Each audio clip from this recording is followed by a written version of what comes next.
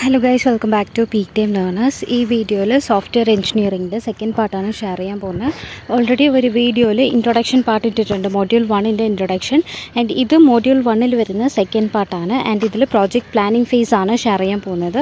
What is project objectives, what are the scope of A software system, പിന്നെ project management team, project manager, ഇതിൻ്റെയൊക്കെ ഒരു ഇൻട്രൊഡക്ഷനാണ് ഈ ഒരു video. And ഇതിൻ്റെ നോട്ട്സൊക്കെ എൻ്റെ അടുത്തുള്ള നോട്ട്സും ഞാൻ ഇപ്പോൾ റെഫർ ചെയ്തെടുത്ത നോട്ട്സുമാണ്. കറക്റ്റ് കേരള യൂണിവേഴ്സിറ്റി KT നോട്ട്സൊക്കെ അതിൽ കുറേ ഉണ്ട്. ഞാൻ ഒരു ലിങ്ക് ഇട്ടിട്ടുണ്ടായിരുന്നു, അതിലൊക്കെ കുറേ ഉണ്ട്, ഒത്തിരി ഡീപ്പായിട്ടുണ്ട്. അതെല്ലാം നമുക്ക് പഠിക്കണോ എന്ന് അറിയത്തില്ല. അതുകൊണ്ട് ഇതിലുള്ള മെയിൻ ടോപ്പിക്സ് മാത്രമാണ് ഞാൻ ഇപ്പോൾ ഷെയർ ചെയ്യുന്നത്. ഇതിൽ എല്ലാ ടേംസും മാക്സിമം ഒരേപോലെ ആയിരിക്കും, പക്ഷേ അതിൽ ഡിഫറൻസ് കാണും. അപ്പോൾ എല്ലാ ടോപ്പിക്സും നോക്കുമ്പോൾ അതോ സെയിം ആണ്, സോ പഠിക്കേണ്ട എന്ന് വിടല്ലേ. ഓരോ ടോപ്പിക്കിനും ഓരോ ടേമിനും ഡിഫറെൻറ്റ് മീനിങ് ആണുള്ളത്. ചിലപ്പോൾ ഡിഫറൻസ് ഒക്കെ ചോദിച്ചിട്ട് നമുക്ക് ക്വസ്റ്റ്യൻസ് വരാം. സോ കുറച്ചുകൂടെ ശ്രദ്ധിച്ച് കുറച്ചുകൂടെ ടൈം എടുത്ത് പഠിക്കണം. ആൻഡ് ഇത് ഫുള്ളും തിയറിയാണ്. സോഫ്റ്റ്വെയർ എഞ്ചിനീയറിംഗ് എന്ന് പറയുന്നത്, ഇപ്പോൾ ഫോർ എക്സാമ്പിൾ നമ്മളൊരു ആപ്പ് ക്രിയേറ്റ് ചെയ്ത് കൊടുക്കുന്നു, ഒരു സിമ്പിൾ ബാങ്കിങ് ആപ്പാണ് നമ്മൾ ക്രിയേറ്റ് ചെയ്ത് കൊടുക്കുന്നത്. നമ്മളോട് ഒരാൾ ഇത് ക്രിയേറ്റ് ചെയ്ത് കൊടുക്കാൻ പറയുന്നു. അപ്പോൾ നമ്മൾ ഇങ്ങനെ ഒരു പ്രോജക്റ്റ് കിട്ടുമ്പോൾ ഫസ്റ്റ് നമ്മൾ എന്താണ് തിങ്ക് ചെയ്യുന്നത്? ഇത് നമുക്ക് ചെയ്യാൻ പറ്റുമോ, ഇത് ഫീസിബിൾ ആയിരിക്കുമോ എന്നാണ് നമ്മൾ ആദ്യം തിങ്ക് ചെയ്യുന്നത്.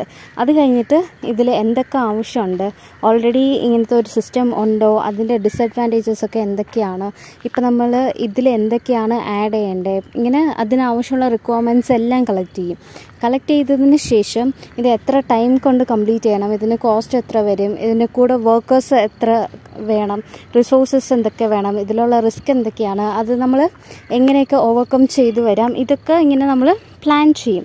അത് കഴിഞ്ഞിട്ടേ നമ്മൾ കോഡിങ്, ഇംപ്ലിമെൻറ്റേഷൻ ഇതിനൊക്കെ പോകത്തുള്ളൂ. അപ്പോൾ ഫസ്റ്റ് നമ്മൾ പ്രോജക്റ്റ് പ്ലാനിങ് എന്താണെന്ന് നോക്കാം. അത് കഴിഞ്ഞിട്ട് റിക്വയർമെൻറ്റ് അനാലിസിസിലോട്ട് പോവാം. സോഫ്റ്റ്വെയർ എഞ്ചിനീയറിങ്ങിന് കുറച്ച് റൂൾസൊക്കെ ഉണ്ട്. ഇങ്ങനെ നമുക്ക് ചെയ്യാൻ പറ്റത്തുള്ളൂ, ഇങ്ങനെ ചെയ്യണം, ഇങ്ങനെ ഓരോ ഫേസായിട്ട് ചെയ്യണം, ഇങ്ങനെ കുറച്ച് റൂൾസ് ഉണ്ട്. ഇതൊരു ഓർഗനൈസ്ഡ് ആൻഡ് സ്ട്രക്ചേർഡ് വേ ആണ്. അപ്പോൾ ഇത് ബേസ് ചെയ്ത് നമ്മൾ ഇത് ഫോളോ ചെയ്തിട്ട് നമ്മളൊരു പ്രോജക്റ്റ് ക്രിയേറ്റ് ചെയ്യുന്നതാണ് സോഫ്റ്റ്വെയർ എഞ്ചിനീയറിംഗ്. അപ്പോൾ ഇതിൻ്റെ ഒരു ഓർഡർ, ഇതിൻ്റെ different SDLC software development life cycle faces ഇതൊക്കെയാണ്. Planning, requirement analysis, defining, designing, coding, testing, deployment and maintenance. ഇപ്പോൾ ഫസ്റ്റ് മോഡ്യൂളിൽ നമുക്ക് പ്ലാനിങ് ആൻഡ് റിക്വയർമെൻറ്റ് അനാലിസിസ് വരെ ഉള്ളൂ.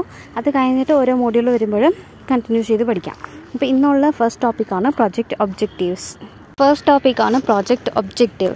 ഈ ഒബ്ജക്റ്റീവ് CS സ്റ്റുഡൻസ്, എല്ലാ ഫിസിക്സ്, മാത്സ് എല്ലാ സ്റ്റുഡൻസും റെക്കോർഡ്സൊക്കെ എഴുതുമ്പോൾ മോസ്റ്റ്ലി യൂസ് ചെയ്യുന്ന ഒരു ടേമാണ് ഒബ്ജക്റ്റീവ്. നമ്മൾ എല്ലാ ഇത് എഴുതുമ്പോഴും project, for example programme number 1, objective, aim, പിന്നെ അൽഗോരിതം, ഇങ്ങനെയാണ് എഴുതി പോകുന്നത്. അപ്പോൾ എല്ലാവർക്കും ഫെമീലിയർ ആയിട്ടുള്ള ഒരു ടോപ്പിക്കാണ് ഒബ്ജക്റ്റീവ്. അപ്പോൾ ഇതിൽ പ്രോജക്റ്റ് ഒബ്ജക്റ്റീവ് എന്ന് പറയുന്നത് ഒരു specific, measurable, achievable, relevant and time bounded goals ആണ്. അത് നമ്മൾ ഒരു പ്രോജക്റ്റിനെ സക്സസ്ഫുള്ളി കംപ്ലീറ്റ് ചെയ്യാൻ നമുക്ക് യൂസ്ഫുൾ ആയിരിക്കും. ഇതിൽ സ്പെസിഫിക് മീൻസ് ഒരു പ്രോജക്റ്റ് ഒബ്ജക്റ്റീവ് എന്ന് പറയുന്നത് സ്പെസിഫിക് ആയിരിക്കും. മീനിങ് അതിൽ നമ്മൾ എന്താണ് ചെയ്യേണ്ടത് എന്ന് ക്ലിയർലി ഡിഫൈൻ ചെയ്ത് കാണും. പിന്നെ ഉള്ള സെക്കൻഡ് വൺ ആണ് മെഷറബിൾ. മെഷറബിൾ മീൻസ് നമുക്ക് കുറച്ച് ടാർഗറ്റ്സ് ഉണ്ടാവും. ഈ ഒരു പ്രോജക്റ്റിൽ ഇതൊക്കെ നമുക്ക് അച്ചീവ് ചെയ്യണം. ഓർ നമ്മളിപ്പോൾ ഒരു ആപ്ലിക്കേഷൻ ക്രിയേറ്റ് ചെയ്യുമ്പോൾ ആപ്ലിക്കേഷനിൽ നമുക്ക് ഇതൊക്കെ ചെയ്യണം, ഇതൊക്കെ നമുക്ക് വേണം, ഈ ഒരു ടാർഗറ്റ് വിത്തിൻ 1 month നമുക്ക് അച്ചീവ് ചെയ്യണമെന്ന് നമുക്കൊരു ടാർഗറ്റൊക്കെ കാണും. അപ്പോൾ അതാണ് മെഷറബിൾ. അപ്പോൾ ഒബ്ജക്റ്റീവ് എപ്പോഴും മെഷറബിൾ ആയിരിക്കും, സ്പെസിഫിക് ആയിരിക്കും, പിന്നെ അച്ചീവബിൾ ആയിരിക്കും. അതിൽ റിയലിസ്റ്റിക് ഗോൾസ് കാണും, ബേസ്ഡ് ഓൺ റിസോഴ്സസ്, പിന്നെ കൺസ്ട്രെയിൻസ് ഒക്കെ ബേസ് ചെയ്തിട്ട് നമുക്ക് കുറച്ച് ഗോൾസ് ഒക്കെ കാണും. അതാണ് അച്ചീവബിൾ. അതൊക്കെ നമ്മൾ അച്ചീവ് ചെയ്യണം. പിന്നെ റെലവൻറ്റ് ആയിരിക്കണം. ആൻഡ് ഓൾസോ ടൈം ബൗണ്ട് കാണും. ഒബ്ജക്റ്റീവിൽ ഒരു ടൈം ബൗണ്ട് കാണും. ലൈക്ക് ഇപ്പോൾ ഒരു 6 monthsനകത്ത് ഈ ഒരു പ്രോജക്റ്റ് കംപ്ലീറ്റ് ചെയ്യണം, അങ്ങനെയൊക്കെ പറഞ്ഞിട്ട് ടൈം ബൗണ്ട് കാണും. അപ്പോൾ ഒബ്ജക്റ്റീവ് എന്ന് പറയുന്നത് specific, measurable, achievable and time bound ഒബ്ജക്റ്റീവാണ്. ഇത് ഒബ്ജക്റ്റീവ് ഇതെല്ലാം ഡിഫൈൻ ചെയ്യും. ഇപ്പോൾ ഒരു എക്സാമ്പിൾ എടുക്കാം. എക്സാമ്പിൾ, നമ്മളൊരു ഒരു ഇ-കൊമേഴ്സ് വെബ്സൈറ്റാണ് ചെയ്യാൻ പോകുന്നത്. അപ്പോൾ ഈ സൈറ്റിൻ്റെ ഒബ്ജക്റ്റീവ്സ് എന്തൊക്കെയായിരിക്കും? നമ്മൾ ഈ ഒരു വെബ്സൈറ്റിനെ 6 monthsൻ്റെ അകത്ത് ലോഞ്ച് ചെയ്യണം, ഇതൊരു ഒബ്ജക്റ്റീവാണ്. പിന്നെ വിത്തിൻ ഫസ്റ്റ് ഇയർ നമുക്ക് ഇതിൻ്റെ സെയിൽസ് 20% ഇൻക്രീസ് ചെയ്യണം. സെയിൽസ് എങ്ങനെ ഇൻക്രീസ് ചെയ്യാം?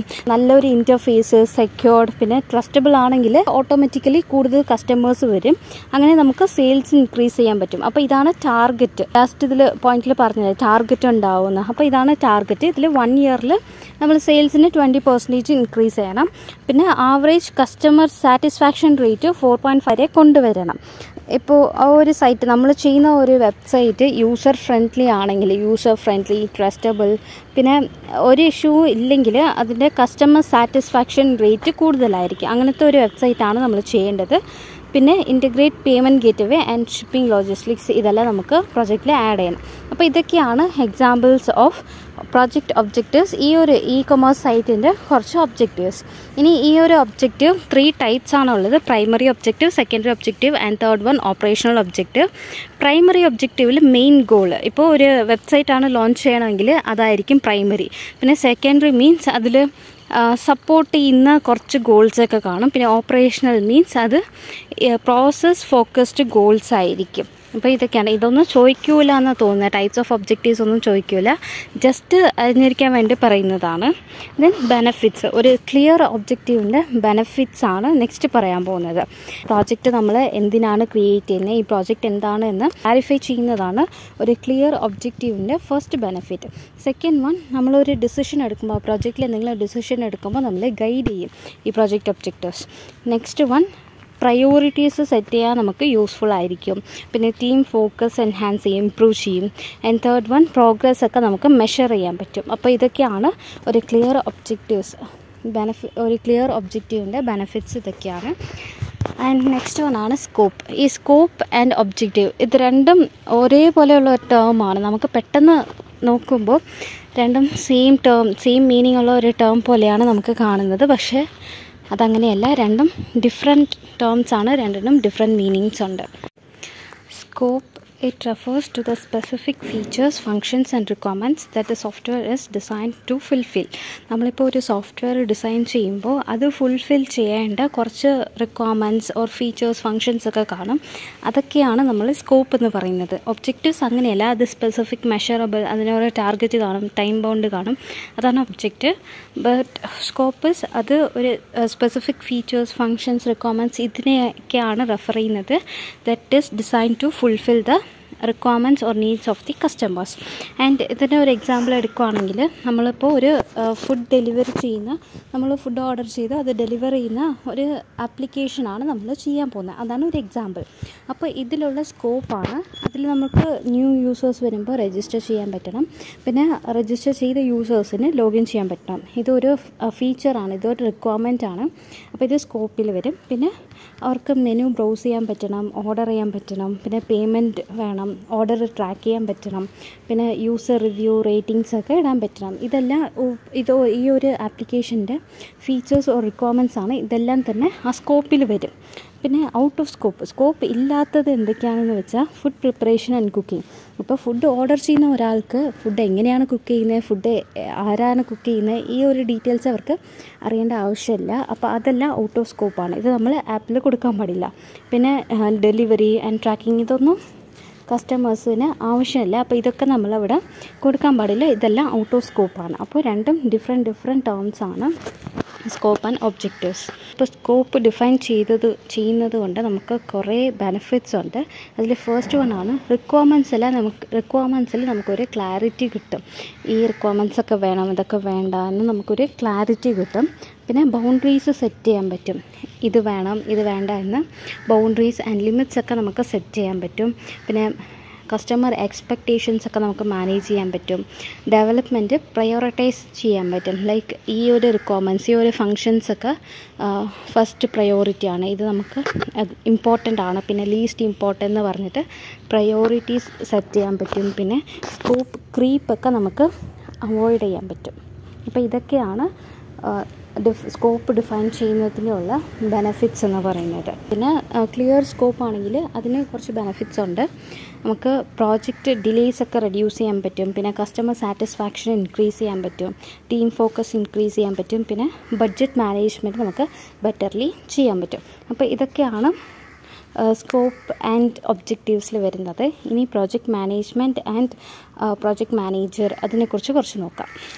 പ്രോജക്റ്റ് പ്ലാനിംഗ് എന്ന് പറയുന്നത് നമ്മളൊരു പ്രോജക്റ്റ് സക്സസ് ആക്കാൻ വേണ്ടിയിട്ട് ചെയ്യുന്ന എല്ലാം തന്നെ ഈ പ്രോജക്റ്റ് പ്ലാനിങ്ങിലാണ് ഇൻക്ലൂഡ് ചെയ്യുന്നത്. ലൈക്ക് ഫോർ എക്സാമ്പിൾ അതിൻ്റെ കോസ്റ്റ് എസ്റ്റിമേറ്റ് ചെയ്യുന്നത് തൊട്ട് കോസ്റ്റ്, ടൈം, എഫേർട്ട്, പിന്നെ റിസോഴ്സസ്, റിസ്ക് മാനേജ്മെൻറ്റ്, ഡിഫൈനിങ്, ഇതെല്ലാം തന്നെ ഈ ഒരു പ്രോജക്റ്റ് പ്ലാനിങ്ങിലാണ് വരുന്നത്.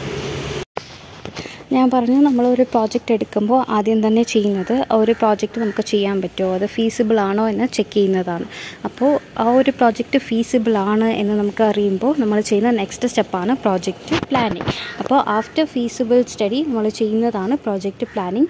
ആൻഡ് ഈ ഒരു പ്രോജക്റ്റ് പ്ലാനിങ് പ്രോജക്റ്റ് മാനേജ്മെൻറ്റിൻ്റെ അണ്ടറിൽ വരുന്ന ഒരു പാർട്ടാണ്. നമ്മൾ ഡെവലപ്മെൻറ്റ് ആക്ടിവിറ്റീസൊക്കെ സ്റ്റാർട്ട് ചെയ്യുന്നതിന് മുന്നേ കംപ്ലീറ്റ് ചെയ്യേണ്ട ഒരു ഫേസാണ് ഈ പ്രോജക്റ്റ് പ്ലാനിങ്.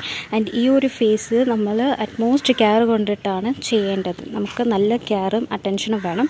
ഇതിലെന്തെങ്കിലും റോങ് ആയിട്ട് പോയാൽ പിന്നെ നമ്മളുടെ ഫുൾ സോഫ്റ്റ്വെയറും തന്നെ കൊലാപ്സ് ആവും.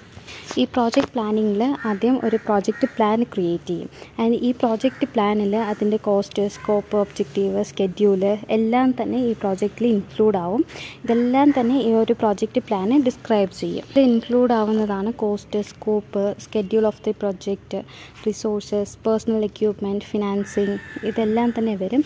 ആൻഡ് ഒരു നല്ല പ്രോജക്റ്റ് പ്ലാനിങ് ആണെങ്കിൽ അതിൽ risk, how to manage it, പിന്നെ അങ്ങനത്തെ കുറേ കാര്യങ്ങളും ഇതിൽ ഇൻക്ലൂഡ് ചെയ്യും. ആൻഡ് ഇതെല്ലാം മാനേജ് ചെയ്യുന്നത്, ഇതെല്ലാം നടക്കുന്നത് പ്രോജക്റ്റ് മാനേജ്മെൻറ്റ് ആ ഒരു ഫേസിൻ്റെ അണ്ടറിലാണ്. അപ്പോൾ ഇതെല്ലാം മാനേജ് ചെയ്യുന്നത് പ്രോജക്റ്റ് മാനേജർ. അത്രേ ഉള്ളൂ പ്രോജക്റ്റ് പ്ലാനിങ്ങിൻ്റെ ഒരു ഇൻട്രൊഡക്ഷൻ. ഇനി നെക്സ്റ്റ് വീഡിയോസിൽ ഇതിൽ കോസ്റ്റ് എസ്റ്റിമേറ്റ് ചെയ്യുന്നത്, പിന്നെ റിസോഴ്സ്, സ്റ്റാഫിംഗ് എല്ലാം നെക്സ്റ്റ് വീഡിയോസിൽ കാണാം. ഈ വീഡിയോ ഹെൽപ്ഫുൾ ആണെങ്കിൽ ലൈക്ക് ചെയ്ത് ഫ്രണ്ട്സിനും കൂടി ഷെയർ ചെയ്ത് കൊടുക്കുക. താങ്ക്